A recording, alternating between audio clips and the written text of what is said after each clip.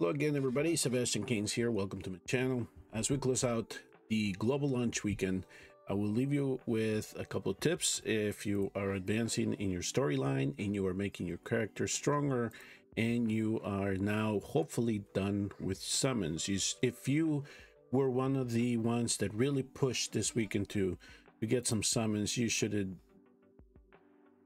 top 50-60 summons just from doing the quest and doing all this side stuff and the lunch tournament. You've had the accessibility to get rewards here, and as you progress through the campaign, that you also got the opportunity to get the rewards up top here. But you've already had enough chances to summon heroes that would help you through progression. And as I've told you earlier, focus on your marksmen, hope on your mages. They're the ones that are going to carry you through a lot of the early content and setting this thing up. And you're gonna, if you can get a couple healers in there. I'm still using Barut, and primarily it's because he's a lord, so he gives extra stats to some of the other heroes that I'm using. And besides the healers, just have a defender or two in the background just in case you do need them for some type of content in the game. As you can see, I haven't really targeted any 6 stars yet. Those are very hard resources to get, so I was using primarily most of my XP to level up the champions that I'm primarily using. But throughout the week, that's what I'll be doing. It's pretty much just leveling champions and making fodder to push some of them to 6-star if possible. I think I have a defined core here that I will not, since I will not be summoning during the week. In your progression, so one of the things that you're gonna probably see, you're gonna have some legendary gear drops from the quest, and you're gonna have the opportunity to pick up some epic pieces. So most of the primary heroes that I'm using here, as you can see, I am placing epic gear on them, and that is because I am taking advantage of the Dwarven Association, and I suggest that you try to do this as efficiently as possible as well in the early game, because there are a lot of resources here that you are going to need to progress, and you really don't want to spend too much of your XP trying to get these resources. So what I'm talking about, there's going to be gear, especially if you can buy with gold, not gems. If you can buy with gold, take that epic gear.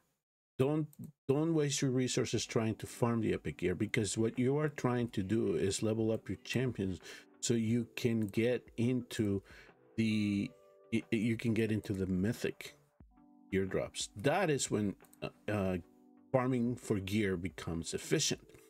So if you have the opportunity to come here and get some of the epic gear just to help you push through, come and get it. The other thing is auto fights. I love those auto fights. If you can get them with gold, get them with gold. You can also get insignias if you want to save some of your stamina from blessings. I would suggest that you do. You get some a good chunk of gold. It's not going to disappear you right away. It won't disappear you until you start leveling those artifacts, mythic artifacts, to 16. Then you'll start swinging. And you can also get some fodder if you need it, because in my case, now that I'm done summoning, I'm going to get some fodder from the Dwarven Association, so I can have some fodder ready to go in case I do level anything up. If any rare crystals come out at a discount for gems, yes, you do get it. So that's what I've been doing in that regard here. We're also trying to get I'm trying to get my guild to push up a little bit. Hopefully we can unlock level 3 and level 4 here. Primarily level 3, once they get some of the stages on hard campaign done, it opened up the gold raid dungeon, and then we can get some gold if we start running low.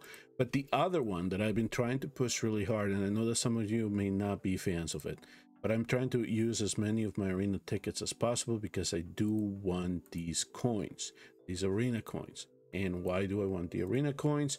It is because they're great resources in the arena merchant that I have been buying to help me progress my characters. Of course, I do try to get the daily huge stamina pot. The summoning crystals when they become available every week. I'm hoping to have enough coin for that. But the other thing that I've been getting is this epic skill dust and epic skill crystals when they are available. And those are resources that you are going to need to elevate the skills of your epic champions.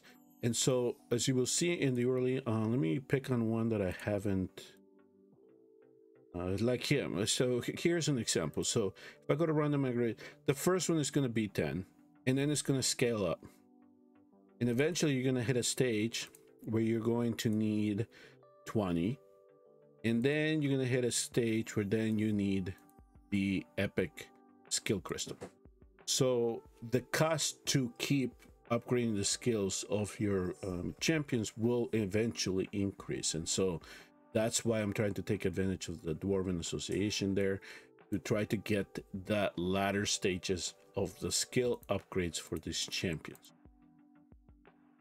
Lastly, unless you're starting to play the game during the week, save your summons, save your rare crystals, save your gems, do everything possible to hold off until this upcoming weekend, where they have announced that there'll be a special 10x for Salazar, for Celis, and this phenomenal lady here, Silitu. Silitu is a fighter class champion.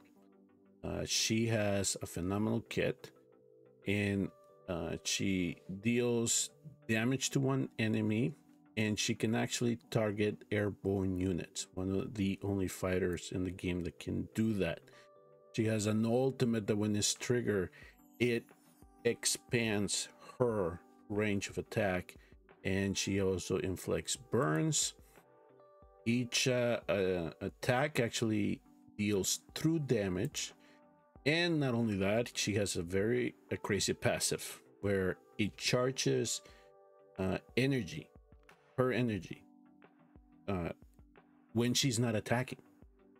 So if she's not active, her energy is going to charge, and it can actually increase the damage up to 25%. And then that energy will consume in 1 second intervals when she starts attacking. She's a phenomenal legendary SS plus. I mean, I think people will say that the ones that have her in the Forerunner account and the Forerunner servers will say she's S plus.